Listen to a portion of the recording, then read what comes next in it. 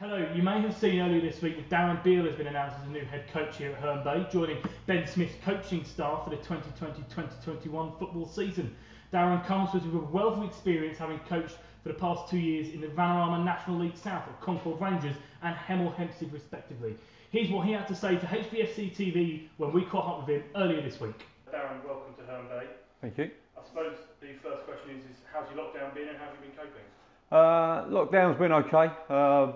Been doing lots of CPD stuff, so joining webinars, looking at some of the coaching stuff, just keeping myself up to date with that. So yeah, it's passed the time as much as I can. Obviously, you've spent the last 2 years coaching in National League South. What is your reason then for taking a step down and joining us here at Herne Bay?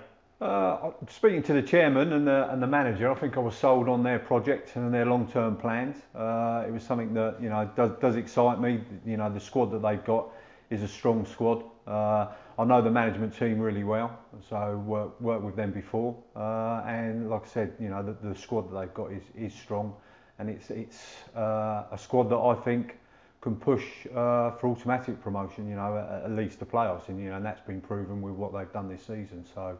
For me, it didn't take a lot of selling. You touched on it there, I suppose. What are your kind of personal objectives of the season, and what you kind of expect this group of players to produce?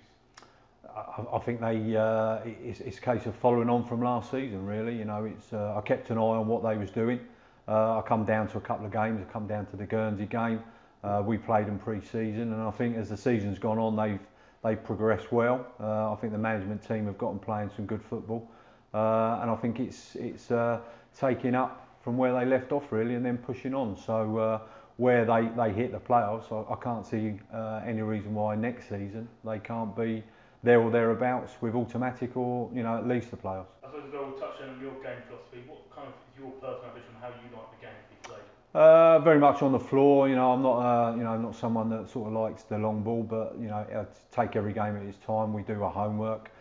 We look at the opposition, and there might be times when we have to do that, but for the predominantly it's getting the ball on the floor, playing through the thirds. And finally, I know that you'll be launching a new post-16 football academy from the 2021 season. What's kind of your plans with that and improving the academy kind of football setup here at Bay?